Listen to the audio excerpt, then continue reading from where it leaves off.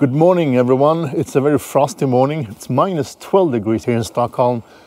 Nice weather, sun is shining, no wind, no snow, perfect conditions for trying a range test with a trailer. So if you ever wondered how much range you will lose with your electric car when towing a trailer, this is the video for you. I will try to do this as scientific as possible, so I will do it in 3 different runs. The first run will be without any trailer at all, just the Tesla Model Y performance, in this case from Giga Berlin. The second run will be with an empty trailer attached. The total weight of this trailer is 390 kilograms empty. And the third run will be with the same trailer attached but fully loaded, so total weight including the load 750 kilograms. So that's the 3 runs. After the 3 runs are completed, I will dissect all the numbers for you, show you the exact differences between the 3 different runs, both in consumption and range. That way you will know how your car gets affected by towing a trailer. Let's start with the first cycle with the Tesla Model Y only. So I've just put 25 kilometers behind on the first range test, and this is the test without any trailer. As you see, there is no trailer behind the car. And as you see, it's sunny and nice weather outside despite the blistering cold. So average consumption until now, 24 kilowatt hours per 100 kilometers flat. I mean, that's high, but it's cold outside. So that's the reason. It will probably go down a lot more, but let's see about that. I have never tested this car in this cold before. I mean, a range test and consumption test. So it will be really interesting to see how much the Model Y is affected by the cold weather today. Interesting to see. Just some brief information about the test cycle. It's a 80 kilometers long test cycle. It consists of speeds between 50 all the way up to 110 kilometers per hour. But this time I'm lowering the speed a little bit because the speed limits are normally between 50 all the way up to 110 kilometers per hour. But since it's not allowed to drive faster than 80 kilometers per hour with a trailer, I'm actually lowering the maximum speed from 110 kilometers per hour down to 80 kilometers per hour, just to stay at the allowed speed limits, because I don't want to get tickets or lose my driver's license because of this test. And I always put AC into 20 degrees Celsius and enable eco modes if available, but Tesla doesn't have that. So I'm driving it as usual and sticking to the speed limits all the time. Otherwise it will be impossible to compare the results. So I've just put 55 kilometers behind, soon finalizing the first stretch of consumption tests without trailer. Current average consumption is just over 22 kilowatt hours per 100 kilometers. So it has been dropping a bit, but the weather actually got even colder than expected during a certain stretch. It actually hit all the way down to minus 18 degrees Celsius. That's really cold considering I live in Stockholm. That's not the normal weather conditions you get here. But it is what it is, and I guess it will be exactly the same conditions when I pass the same spot with the trailer. Let's take a short break and talk about my newly released members function here on YouTube. As a member, you get early access to content. You get access to all my test data that I have created during all the tests and reviews I have done. On top of that, you also get unique emojis designed by me and priority replies on your comments. Most importantly, this is the best way of supporting my work and to help me staying independent. Thank you. So just finalize the first stretch without any trailer. Average consumption 20.6 kilowatt hours per 100 kilometers. That equals to a full range of 364 kilometers. That's not that bad. I mean, given the average temperature of minus 15 degrees Celsius, really cold weather, it can be considered as good. And I mean, I needed to keep a lower speed, so it's hard to compare to other tests I have done with the same car. But in higher speeds, I have actually managed to score a lot lower consumption with the exact same car and the exact same tires. If I remember it correctly, I was able to drive it and consume 15.5 kilowatt hours per 100 kilometer in better conditions. It was a couple of degrees plus in that case, and higher average speed, because I didn't need to consider the maximum speed for trailer towing in Sweden. That's 80 kilometers per hour. Given that, a lot lower average speed than I normally do, the consumption can be seen as fairly high, but Teslas are normally very efficient, so I guess it will be hard to beat this score with any other electric vehicles currently available. So let's connect the trailer and do the second test, and this is the test with a unloaded trailer, and after that I will do a fully loaded test with the trailer. I think that's enough. Let's connect it.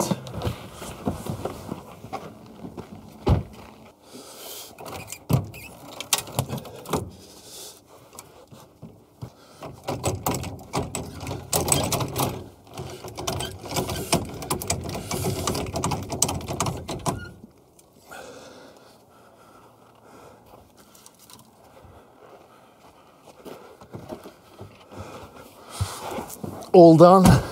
Let's move. First check-in with empty trailer. 28 kilometers passed. Average consumption 37.1 kilowatt hours per 100 kilometer. That's a lot high. Almost 15 kilowatt hours per 100 kilometers more than the same point without a trailer, and this time it's empty. So as you see here, the trailer is on and it's rolling. One thing that seems to have changed with the new software is the illustration when towing. Now it seems like a car is slipstreaming me, keeping and staying very close behind, like half a meter in between the cars. Strangely, it doesn't illustrate a trailer. It knows that I'm pulling a trailer, but still illustrates a normal car. Haven't seen that before. I think that's introduced in the new software. Seems like a bug. So soon hitting 50 kilometers of traveled distance. Average consumption still really high. 35.8, almost 36 kilowatt hours per 100 kilometers. That's a lot. State of charge 27%. I started off around 77 or 78, and this is the second run of 80 kilometer stretch. So I have been driving almost 140 kilometers since the last charge. I think I will be forced to do a quick stop for charging before running the last run with a loaded trailer. But average consumption almost 36 kilowatt hours per 100 kilometer. Let's see how this ends up. It will be really exciting to compare all the results later on, especially the results when comparing a loaded trailer and a unloaded trailer. So the same temperature drop actually occurred on the exact same spot as earlier. So now currently minus 17 degrees. That's cold. So I would say that the average temperature during the whole trip is around 15 degrees Celsius. Negative, minus, cold, ice cold. Just charged up, getting ready for the final round with a fully loaded trailer. This is the last bits and pieces. After that, I will be fully ready to go. It's getting dark, so I'm trying to hurry up a little bit before it gets too dark. The video quality gets a bit too bad in dark weather. That's why I'm trying to hurry up a little bit. So, do you think there will be any difference between a fully loaded trailer or an empty trailer? Let me know in the comments below. And with how much do you think the difference will be? Let us have a discussion before you watch the end of this video. Let's go. So just past the 30-kilometer line of the last round with a fully loaded trailer this time. Average consumption until now 34.6 kilowatt hours per 100 kilometers. So almost 35 kilowatt hours per 100 kilometers. So almost the same as with a unloaded trailer at this point. Now it's getting colder again. This is the cold section. So minus 16 degrees. So this is the part where the car actually will start heating the battery pack again. Seems to be engaged around minus 16, minus 17 degrees. Of course, depending on the battery temperature, and the consumption will probably increase a little bit from here and on. This is interesting. It seems like the consumption with a loaded compared to a unloaded trailer is around the same. But we're not finished yet, so we will see later on in this test. Let's continue. Soon hitting 70 kilometers on the last run, fully loaded. I must say that the current consumption is really, really exciting. I did not really expect this. Really interesting results. I'm really not done yet, but I can already now see what's happening. I need to do some calculations. I need to do that when I come home because it's getting too dark, and I will record the rest of the video tomorrow. And until then, I have got a lot of time to calculate, dissect the numbers, and present them for you in a good and understandable way. I'm also going to do some calculations according to the kinetic laws of energy to be able to see if that result goes hand in hand with my result. So stay tuned. A couple of months ago, I did a range test with 5 different EVs, where one of those were carrying a battery pack of 40 kilograms of extra load. A lot of viewers stated that this was really unfair and that the car with that extra battery pack was losing a lot of range. And I did not agree, and I also backed this up with a couple of different calculations to show that the amount of energy or range lost by those 40 kilograms was negligible. This result in this video, this trailer test, actually shows that I was right. Let's have a look at the results and compare the 3 different runs.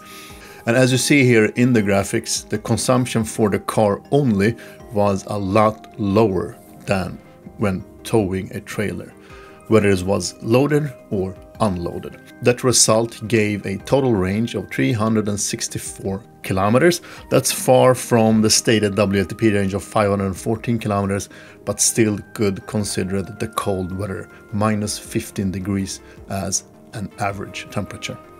And towing the empty trailer resulted in an increased consumption of 72% compared to not towing anything at all. That's a really big difference. And that actually gave us a total range of 212 kilometers. That's a significant drop compared to the 364 kilometers with no trailer at all. And the difference between the loaded and unloaded trailer is almost none, resulting in a total range of 210 kilometers.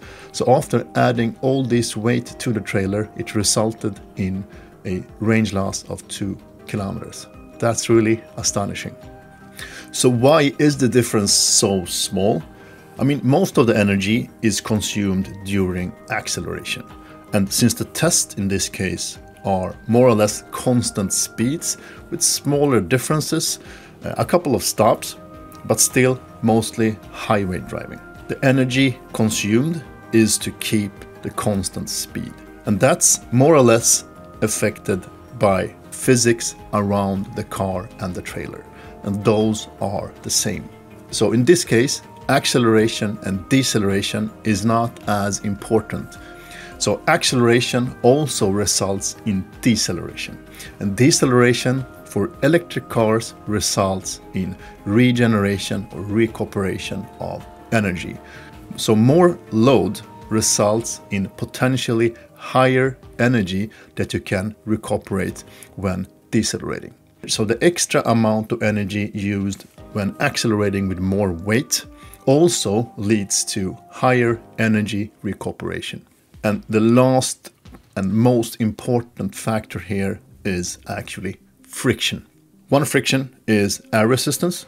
Since the volume of the car and the trailer as such are exactly the same for the two last runs, the external friction is the same. The only part that may change is the friction on the trailer, and in this case, the bearings and the actual tires on the trailer.